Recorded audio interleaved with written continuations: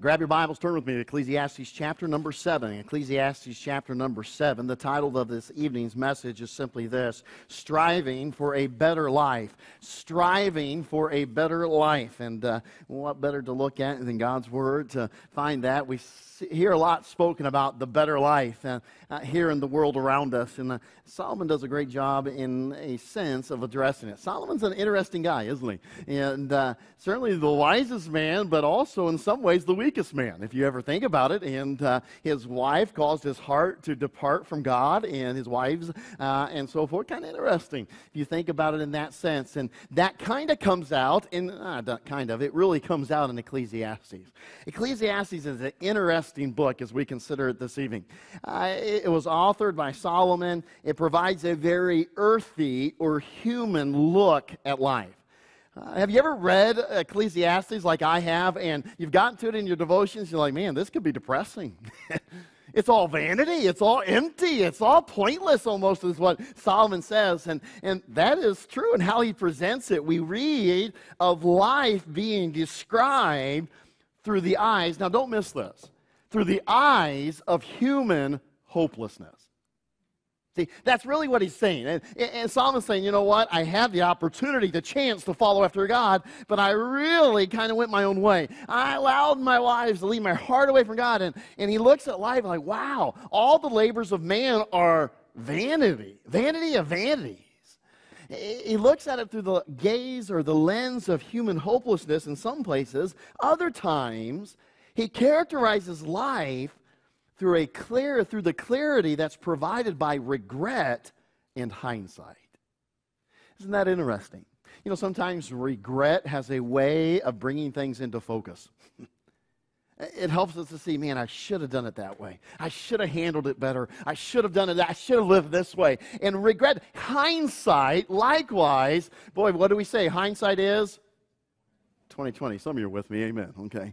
So I'm like, where is he going? There's many quotes out there. Okay. Some of you got it. Hindsight's 2020, right? We can see perfectly. It brings it into clarity. And that's really many of the ways that Solomon does. The book of Ecclesiastes is quite interesting. Somewhere along the way, I'm sure we'll find ourselves in it on a Wednesday night. But let me, for tonight, kind of break it down. The first 11 or so verses of chapter 1, he provides for us the problem of life stated. If you had a moment, you could glance over there and you'll see that's where he describes as vanity of vanities. The labor of man is vanity. And it's just, man, it's empty. It seems pointless and so forth. So we see the problem of life stated. Then from chapter 1 to about chapter 9, we see the problem of life studied. The problem of life, it's an expose of the hopelessness and vanity of man and all his work, all his play, all his pursuits under the sun. And really, Solomon, who is wise and is given by God, he really exposes it. He really shows, what you live for, what I live for outside of what God says to live for is really vanity. It really brings about very little, and we'll get into that even tonight and some of the things he says here in chapter 7. And then the last part, chapters 9 through 12, Solomon presents to us the problem of life solved. Here really is the greatly beneficial part of Ecclesiastes for you and I, because in these chapters, he gives us great wisdom that gives a proper perspective of life. Okay, if life is vanity from a human hopelessness perspective, then what do I do with it? And then he concludes, obviously, we know well, verses 13 and 14 of chapter 12. That's easy to remember, Ecclesiastes 12, 13, 14. Okay, and he says what? Here's the whole duty of man. Fear God and keep his commandments. And so I'd put it into three ways. He says this: fear God, keep his commandments. And verse 14 says this: remember the coming judgment. Remember the coming judgment. So he kind of concludes everything in those three thoughts, those three statements. Fear God, keep his commandments, remember the coming judgment. Everyone's going to stand before God, is what he says in verse 14. And so that's those chapters, it really helps us to understand that. Well, back here in chapter 7, it's really some of the hopelessness of life that Solomon gives us. And yet in the midst of it, he gives us some good principles, some good proverbs by which to live. Principles that can serve as guideposts in our lives if we will heed them. In fact, he puts them in the context of this. Here's what's interesting. He says this is the better life. The better life. He uses that term at least 11 times in chapter 7. We'll look at just a handful of them. But he continually says, here's what's better. Hey, here's what's better. This is better. You don't want to miss it. This is better. Do this. Do this. This is the better life. You want things to work out better for you? Here's what you do. You want life to go better for you? Here's what you do. And I like good, but I like better, better. I like better, better. And so that's what he says. Here's what's better. Here's the things that you can do. And what's interesting about this, because he's encouraging us, here's how you strive for that better life. The irony is that Solomon is probably looking back. Now, young people, don't miss this. Solomon is probably looking back. We don't know exactly the timetable when he's writing this. I would guess that in some degrees, a good majority of his life has already passed. And he's looking backward. And he's wishing that he would have done things differently. And in doing so, he's realizing, boy, when I pursued that, and I pursued this, and I put this in front of God, and I saw that person put that in front of God, and they made that their life's pursuit. That's all vanity. And he's looking back, and he's saying, wow, I messed up some things. Mankind has messed up some things. And so Ecclesiastes is full of these principles and proverbs that gives us advice based on this. Get it? Don't do what I do. Listen and do what I say. Learn from what I have done, in his case, sometimes what I've done wrong. You know what's interesting about that thing? Because the fact is this, there's much wisdom in that. Do as I say, not as I did. Now, a lot of times we'll focus on the hypocrisy of that statement, but the reality is we can look at the life of Solomon, we can hear him say, you know what? I have really messed up some things. I have really allowed my heart to stray from God, and I started living for some things that I ought not to have lived for. I prioritized things in my life that should not have been a priority. I focused on things that should not have been my focus, and because I did that, listen, I have some things to share with you. Now, listen to me. Often, from a human standpoint, we'll write that off. A young person, a teenager, will write off a mom or dad that try to encourage them, hey, don't do as I do as I say. May I tell you, yeah, I understand that from a human perspective, we may want to leap on the hypocrisy there, but there is much wisdom to be found in someone who's walked through something and gone through it, has regrets, has learned something, and says, listen, let me give you some counsel. I know there's many in our church who have walked some difficult roads. You've gone through some waters, some of them by your own design, some of them by your own choices, and there are places that you would wish on no one else. And I have heard you say, boy, you'd never want to do that. That's not good. Boy, I regret that. And boy, I want to let someone else know, avoid that. Don't go down that path. Can I tell you, there's wisdom that can be found there. And such is the case here with Solomon. I would encourage our young people, don't dismiss the wise counsel that comes from your parents and your grandparents and godly folks who can say, I've been there, done that, when it comes to certain things, and they don't want you to go down a path, and they come alongside and say, hey, the path you're headed, I have unfortunately been there, and by God's grace, I have gotten away from that and corrected it, but I don't want you going there.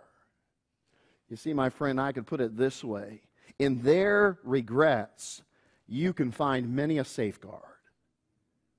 In their regrets, you can find many a safeguard. There have been times, and that's been my privilege as a pastor, as a youth pastor, just as a Christian friend. I've sat down with a parent who is weeping tears because of decisions and choices they've made in their life, and their heart is broken, their heart is burdened, so that their child would not go down that same path. And young people, I want to tell you right now, you ought to listen to a parent like that. Oh, is it far more better for your parent to have never gone down that path? Assuredly. Of course. It is so much better to live a life that is not stained and marked by sin. But if your parent has walked a path and they've gone down that like Solomon here, boy, there is wisdom to be found. In their regrets, safeguards can be found. So listen to it. And as I read Ecclesiastes, I'm thinking, man, I know Solomon. His heart turned from God. He allowed things to become more important, but there is much to be learned from Solomon. And he says so in the very beginning. Notice what he says, verse number 1 of Ecclesiastes 7. A good name is better than precious ointment. Let's stop there. A good name is better, okay? So here's the first thing, the better life, all right? The better life is found through striving for a good name. The good life is found through striving for a good name. Now, he's not talking about the name Stephen or Aaron or Mark. He's not talking about our name, our moniker, as we might describe it as such. He's telling us that life is best spent striving for a good name. What is that good name for yourself? What's your reputation? It's how others know you. It's kind of the footsteps you leave behind you. As I put here, it's one's character value. It's one's character value, okay? So young person, and even us as adults, we hear things like this. Here is the evaluation that is made of character, these character values. Have you ever heard this said about someone? Well, he or she can be trusted. Well, he or she is a good worker. He or she is kind. He or she is a good person. He or she is a good person to have around. They're a good influence. He or she seems to always do what is right. He or she controls his or her mouth. The list could go on and on. When we hear things said, and young people, you ought to strive for a good name. You ought to be able for your parents to say, oh yeah, he does this, she does this, in a very positive way, because the negative can be true. Correct? Oh, that it would never be said of you and I, he can't be trusted. Oh, she can't control her mouth. Yeah, boy, they're not really a good worker. You see, when Solomon writes, boy, it is better to strive for a good name, he's saying, than anything else you can think of, it's better to strive to have that. In fact, Solomon wrote back in Proverbs about that. He said, what? A good name is rather to be chosen than great riches. Riches. In context, if we were to adapt it and apply it to his message here, we would say that Solomon would encourage you and I to strive to gain a good name, a good reputation, rather than striving to gain great riches. And if you do so, you're going to experience a better life. In this verse, though, and that certainly correlates to what he said back there, but in this verse he says this, to do so, a good name is better than a fragrant ointment. Okay? You can probably tell when people around you are wearing perfume or cologne. Okay? People wear it, smells good, and so forth. I remember as a little child the perfume my mom wore. I remember the cologne my father wore and still wears. They still sell it today. Isn't that amazing? I still do. My kids know it well. They've come to learn it. And so forth. Yeah, that's what he's referring to. Man, that's good. It's nice. I'm so thankful for cologne and perfume that covers other smells. Amen? Yeah, it's good to have a good ointment. And we think in context and what they would use it for in burial. They would use it in special occasions and things like that. A fragrant ointment and so forth. Sometimes medicinal, sometimes in other ways. Man, it was a profitable thing to have a good ointment. Christ was anointed at times and so forth. So we get that. And the anointment of a king and so forth. And so it is in a very positive connotation here. And yet you and I know sometimes that, boy, you smell something like, whoo, that stinks. Have you ever been to a cologne or walked through a store and walked by a cologne or perfume counter and go, whoa? Okay? I remember sometimes when I used to send samples of cologne or perfume in magazines or something. Or papers, you open it up and sometimes I'd be like, who would want to wear that? Smells like a skunk. But anyway, yeah, that stinks. Now, you know what's happening here? You know what God is saying? He wants us to know that a good reputation smells better on you and me than the best perfume or cologne we could ever find. A good reputation smells better on you and me than the best cologne, perfume, ointment that we could ever find. You ought to strive to have a good reputation.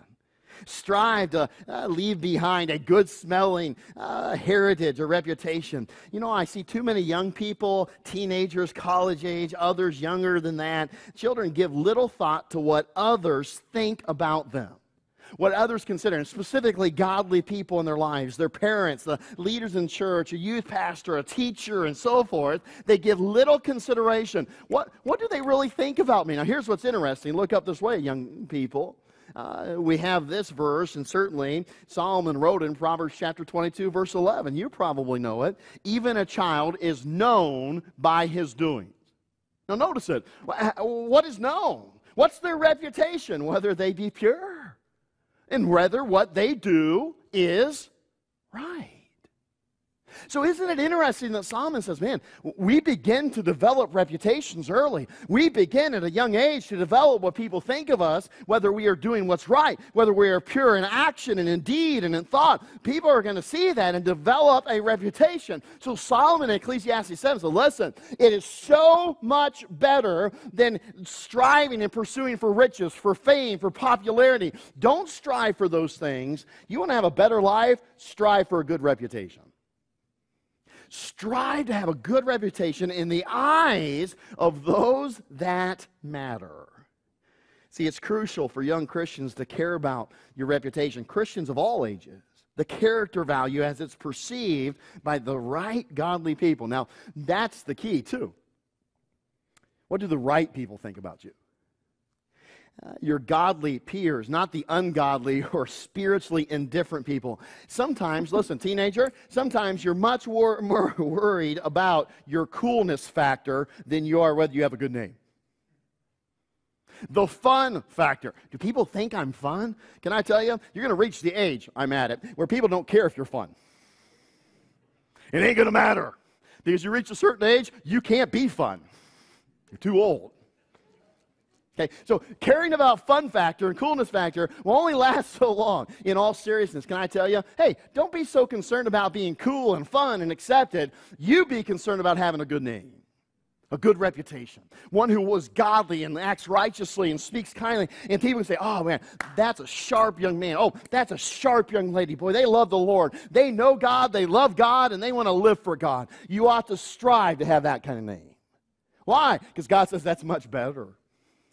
Much better than its riches, much better than a beautiful smelling ointment. Listen, you know what I found out about cologne and perfume? It wears off.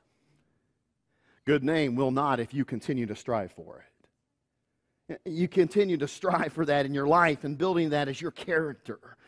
The wisest man that ever lived, in spite of all his faults, is here used by God to tell us that the better life is found in striving for a good reputation, that of being righteous and godly, obedient, doing what God's, pleasing Him in all things. And so it begs the question tonight, are you enjoying the better life because you're concerned about having a good name? Are you striving for godliness and obedience to Him and pleasing Him in all things? You want the better life? Strive for it. Young to old alike. Strive for a good name, a good reputation. Number 2, we find in the second part of verse 1. Look at it. And the day of death, so we can add the word better because that's what he's saying. In the day of death, better than the day of one's birth. Now, what a statement. Okay, that's quite the statement. So number 2, the better life is found through valuing the day of death over the day of birth. Now, in all transparency, this may very well be a cynical view statement of a bitter, regretful man. Some commentators believe that he's just speaking from his own sorrows, his own regrets, his own failures. In other words, he looks back on the landscape of his life and he says, man, I blew it. I just want this life to be over. In other words, Solomon viewed his birth just as the beginning of troubles and death, the end of his troubles.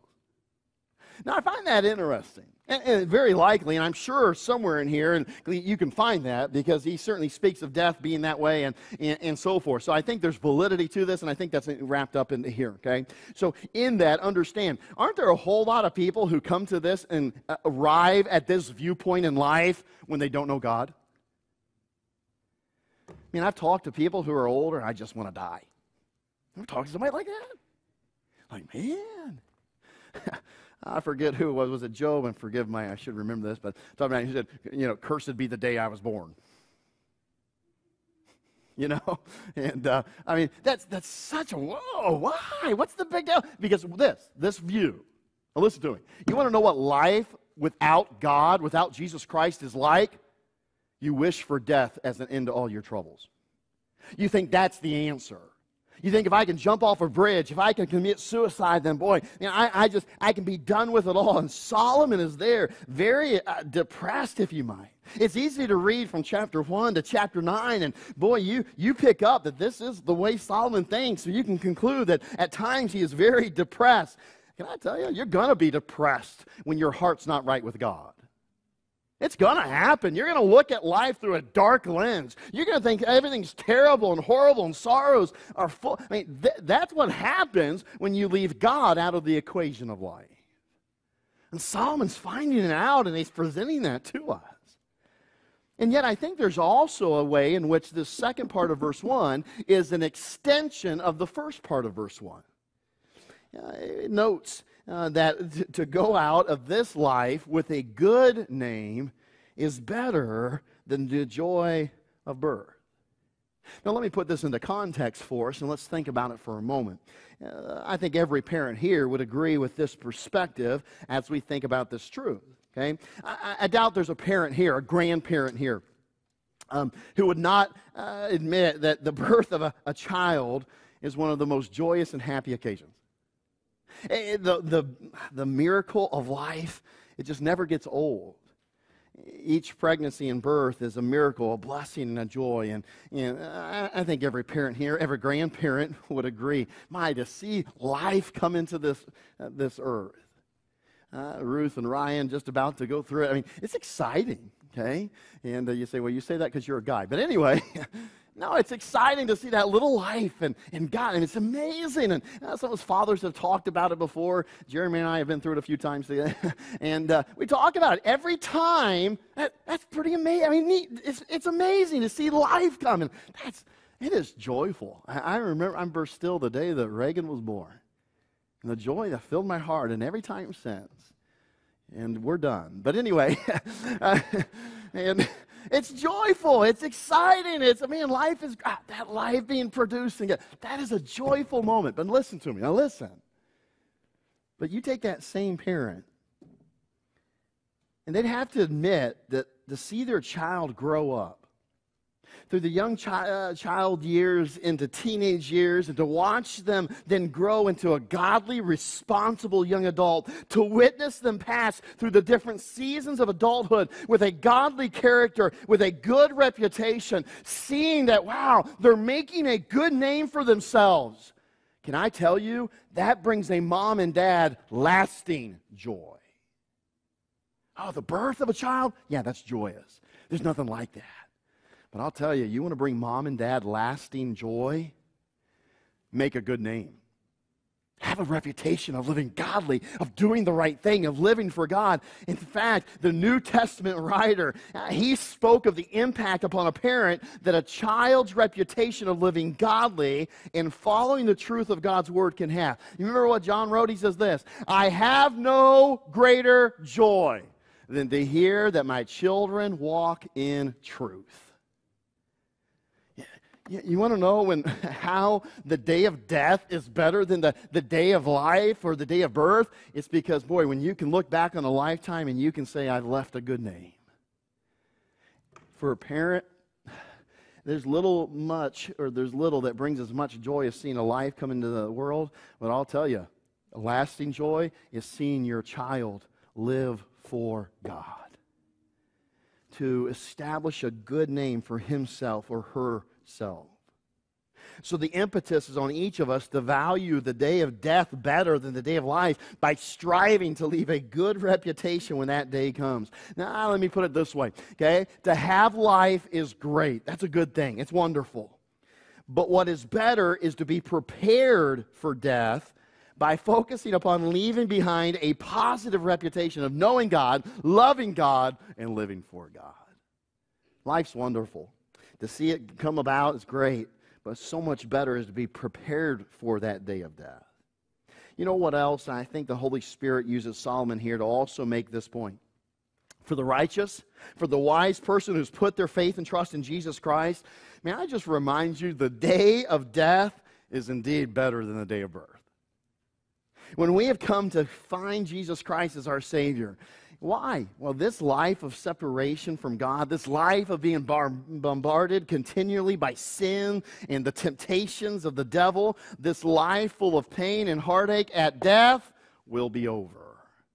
And it won't just be over like some people wish all the trials and troubles be gone, but for us, we will be ushered into the glory and the joy of the Lord forevermore. I love that statement. When he's talking to a servant, well done, thou good and faithful servant, enter thou into the joy of your Lord forever. Man, what is death hold? Why is the day of death better than the day of life for a Christian? My friend, because we're going to be done with this old world and we begin what eternity holds, and that's being with our God. And all that entails in heaven and the descriptions that we enjoy so very much. It's why Paul said this, to die is gain. Gain. To die is gain. You ever realize that some of us like to look at our pocketbook, our checkbook, our bank account, and we like to see a gain instead of a loss? Amen? You like to look inside your wallet and you hope they're like rabbits. Your bills reproduce. They procreate. Doesn't happen, by the way, okay? I wish it did. You like to see and look in your purse and find out you actually have more money than you thought you did. You like gain. We all do in many different ways and so forth, except when it comes to weight, okay? We all like gain. Can I tell you what death is to the Christian? Death is gain. It's gain. It's a thing we should cherish and treasure. And so even Solomon, whether Solomon knew the Lord, we could say certainly it seems from his early life, and I would say he was probably very, very backslidden. He had gotten off, and boy, he did not reap all the blessings and benefits he could have in his relationship with God. But I think somewhere in Solomon he realized, man, I've made a mess of things. Whew, I'm ready for death because death is going to be gain. Even as a backslidden Christian who hadn't lived a life that he ought to have, death is still gain. But for us who've lived so much, my goodness, how much live for the Lord, or at least strive to live for the Lord, death is truly gain. And when our attitude that death is gain, when that is such the case, the world is better. Why? Because you know what I am constantly reminded of when I think that death is gain? This life is temporary. It's transient. It is but for a moment. It is a stepping stone. It is a necessary means to get what awaits us in heaven. And you know what that does in turn? That truth makes life doable. It makes it better. Because this is what I know. My life in this sin-cursed, sin-stained earth is even but a vapor. And the time that you and I will spend with our God for all of eternity will be forever. This is nothing. And so, boy, when you value your day of death over the day of your birth, you come to realize, wow, it's going to be so much better. And it makes this life better. Verses 2 and 4 kind of carry on the same thought. Look at verse 2 and 4, if you will, with me. It says this, it is better to go to the house of mourning than to go to the house of feasting, for that is the end of all men, and the living will lay it to his heart. Jump down to verse 4. The heart of the wise is in the house of mourning, but the heart of fools is in the house of mirth. Okay? I have come to love verse number 2. I have used it, many of you who have attended funerals. Of late, I've used it in several funerals, especially when I know there's going to be an unsaved person there present, because it goes contrary to human thinking and perspective. To say that it would be better to go in the house of mourning to the house of death instead of the house of feasting, celebration, a party. I mean, really, who in their right mind would choose to go to a funeral instead of a wedding? That's human perspective, right? Why would you do that? I mean, it's so joyful. I mean, why would you choose to go to a funeral instead of a wedding?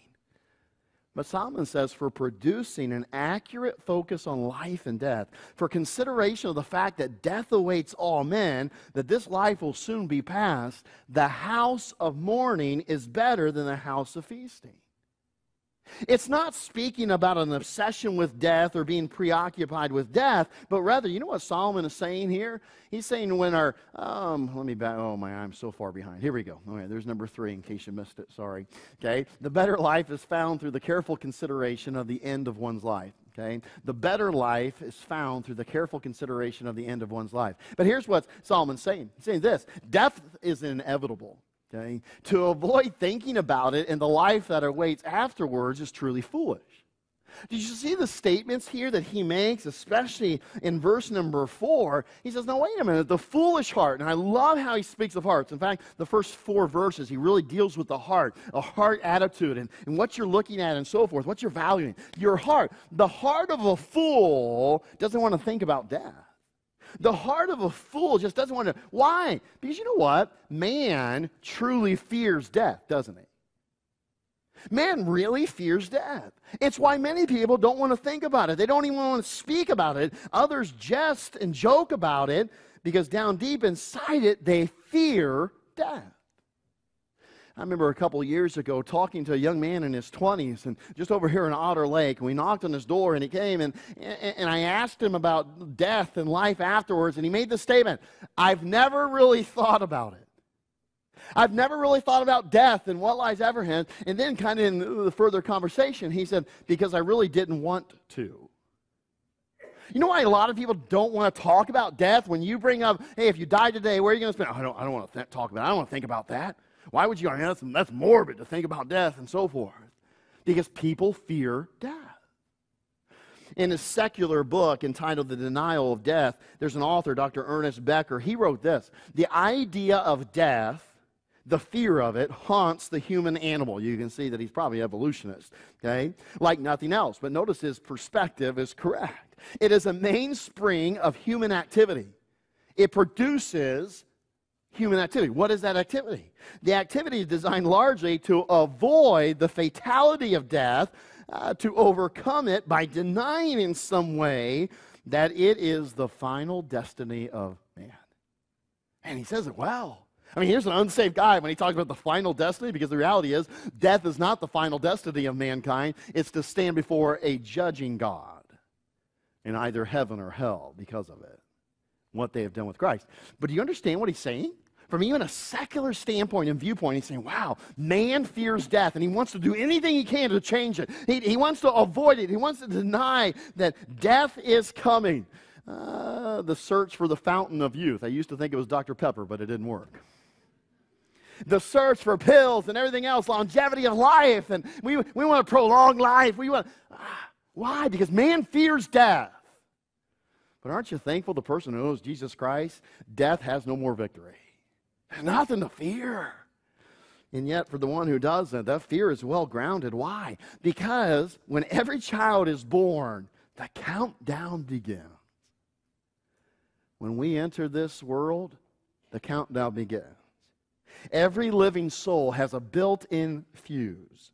Some fuses burn quickly, while others burn more slowly.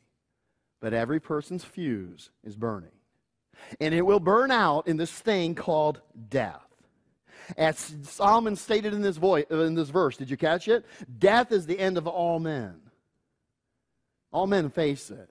The countdown will someday come to an end. That's what he says.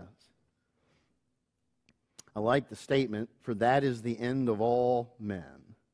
That's why it's good for us to see the death of others, to be reminded that this is true, that no one is going to live forever here on earth, to consider our own inevitable death, not just from the perspective of a reputation I'm leaving behind, but whether or not I am spiritually ready to face the afterlife, whether I am ready for what comes next after death. That's why Solomon says, you know what? It's much better to go in a funeral home, in a church, and see a casket. It's much better to go into the house of mourning because it brings up some questions. It challenges us to think and to evaluate, all right, am I ready?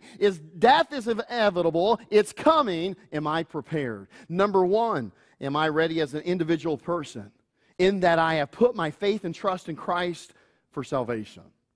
Am I saved? Because you know what? Death is coming for every person.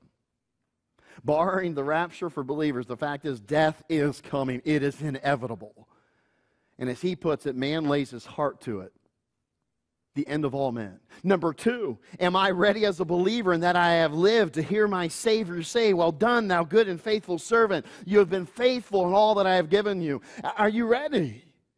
He says, man, it's good for you and I. Every time we hear of a saint passing away, every time we hear of someone dying, every time we attend a funeral, we ought to ask ourselves this question. Number one, am I saved? Do I know Jesus Christ as my Savior? Number two, if I am a believer, have I lived in such a way that I'm going to hear, well done, thou good and faithful servant?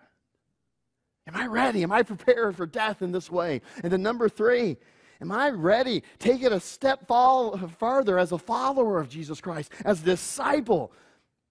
Can I say that I have lived daily to please my God in all things? That takes it a step farther.